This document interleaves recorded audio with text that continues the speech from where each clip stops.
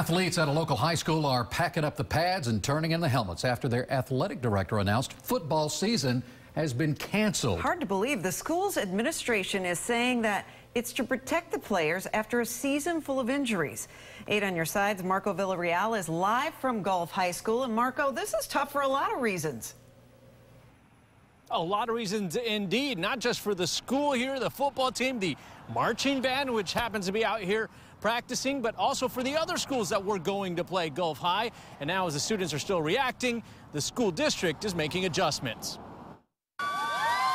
To know the kind of season the Gulf High football team is having, you just have to look at their record, 0-7. How were they this year? They weren't that good. Struggling, huh? Yeah, struggling. That's the word. Now the athletic director is announcing the rest of the season canceled.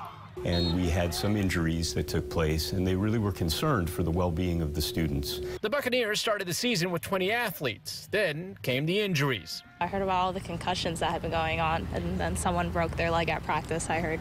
Only 13 students were left to play the games. That's not a really strong number to be able to support when you consider that you need to have 11 out for offense, 11 out for defense, and that means that they're all playing every role. Gulf High administrators say it's a young team with only a couple of seniors that could still use earlier games to show colleges their tapes. So we definitely got those responses of understanding. But the other piece of the puzzle is the disappointment. What do you do now on Friday nights? I don't know. I'll find out.